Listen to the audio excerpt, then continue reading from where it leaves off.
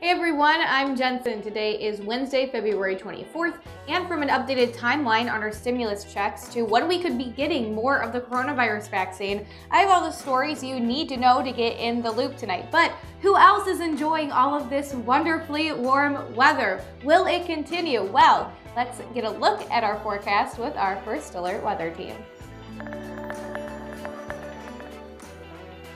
Oh, you can let go and indulge in it today. It's called spring fever, and so far the high in Toledo, 49 degrees, is possible. Maybe in between hours the temperature just touched 50, and that report will come in a little bit later on.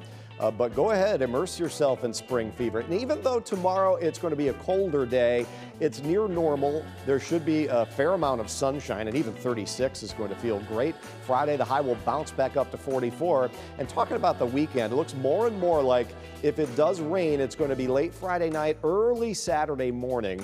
If you see a chance of rain on Saturday, maybe when you're flipping through on the internet, don't worry about it right now. It looks like it'll be really early in the morning. So plans for Saturday, midday and afternoon look really good. And Sunday looks great as well, with a high temperature of 46 Sunday, around 50 on Saturday. And even though the coronavirus curfew has been gone in Ohio for weeks, business isn't exactly booming in the state's restaurants. The Ohio Restaurant Association took a survey of some of its members, and 72% said the curfew had little to no effect on their business. But 21% of restaurants did say they can now seat another round of tables. John Barker, the association's president and CEO, says customers are still getting out of old habits, meaning people have really become accustomed to those earlier hours and really just staying home.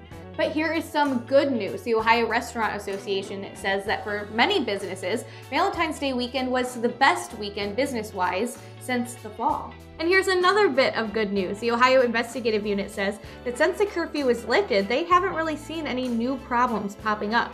But it should be remembered that bars can still be cited for breaking other COVID-19 regulations. For instance, last weekend, Chevy's Place in downtown Toledo was cited when agents said they saw about 100 people not properly distanced.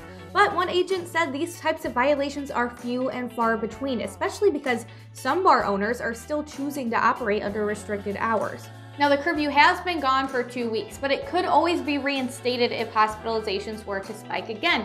But those numbers have been on a downward trend for weeks now. And Johnson & Johnson's single-dose COVID-19 vaccine offers strong protection against severe COVID-19, according to an analysis by U.S. regulators, setting the stage for a final decision on a new and easier-to-use shot. FDA scientists confirm that overall the vaccine is about 66% effective at preventing moderate to severe COVID-19 and about 85% effective against the most serious illness. The agency also said J&J's shot, one that could help speed up vaccinations by requiring just one dose instead of the usual 2, is safe to use. But that's just one step in the FDA's evaluation of a third vaccine option for the U.S. On Friday, the agency's independent advisors will debate if the evidence is strong enough to recommend it, and armed with that advice, the FDA is expected to make a final decision within days. The vaccination drive has been slower than hoped, hampered by logistical issues and weather delays, even as the country mourns more than 500,000 virus-related deaths. So far, about 44.5 million Americans have received at least one dose of the vaccine made by Pfizer or Moderna, and nearly 20 million of them have received a second dose required for full protection. But vaccinations could be ramping up soon. Vaccine makers told Congress yesterday that we can expect a big jump in the delivery of doses over the coming month, and the companies insist they'll be able to provide enough for most Americans to get their shots by summer. By the end of March, Pfizer and Moderna expect to have provided the U.S. government with a total of 220 million vaccine doses, which is a big leap from the roughly 75 million shipped so far. And that's not including the Johnson & Johnson vaccine. President Joe Biden's team said yesterday they expect about 2 million doses of that vaccine to be shipped in the first week. But the company told lawmakers it should be able to have enough doses for 20 million people by the end of March. Now, looking toward the summer, Pfizer and Moderna expect to deliver 300 million doses each. Johnson & Johnson is looking to provide an additional 100 million doses, and that would be more than enough to vaccinate every American adult. Plus, 2 other manufacturers, Novavax and AstraZeneca, have vaccines in the pipeline and anticipate eventually adding to those totals. Now let's talk about stimulus checks. Now, yesterday I told you about how the current relief bill was headed for a full House vote. But if it passes Congress, which it likely will with a Democratic-led House and Senate, when will we see those checks? Well, Democrats and Biden want to have the COVID-19 relief plan approved by March 14th. That's when extra unemployment assistance and other pandemic aid expires. But there could still be changes before the bill is passed by the Senate. If the Senate makes any changes to the bill, it would then have to go back to the House for approval again. During the first round of stimulus checks in April 2020, it took about 2 weeks for the federal government to start distributing the money. It took around 1 week for the second round of checks, worth $600 in early January. So if the IRS is able to keep up with previous timelines, Americans could start receiving those checks from late March to early April. But one possible complicating factor is that this round of checks will likely be going out while the IRS is dealing with tax returns, so keep that in mind.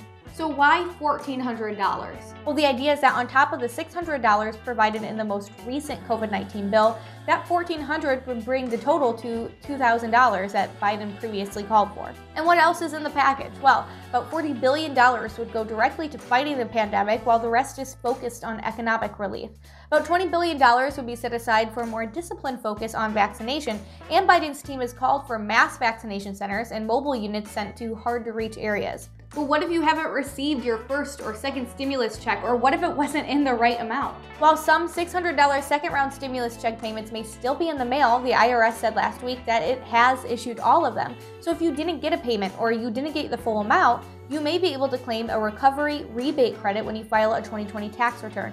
Eligibility for the credit will be based on your 2020 tax year information. If you need more information on that, check out the link in the description of this video. And before I go, let me share with you a story that will make you feel all warm and fuzzy inside. Meet Skipper. The Neal Veterinary Hospital in Oklahoma City is calling the puppy a miracle after being born with a combination of congenital conditions. Skipper has 1 head and chest, but was born with 6 legs, 2 pelvic regions, 2 lower urinary tracts, 2 reproductive systems, and 2 tails. Despite her unique appearance, Neal Veterinary Hospital said at 4 days old, Skipper has survived longer than any other dog on record with her congenital conditions. The hospital also said Skipper actually appears to be in great shape and is nursing well and growing appropriately. I just want to hold that cute, sweet pup, but that is all I have for you today. If you like this video, hit that like button and of course subscribe to our YouTube channel. I'm Jensen and now you're in the loop.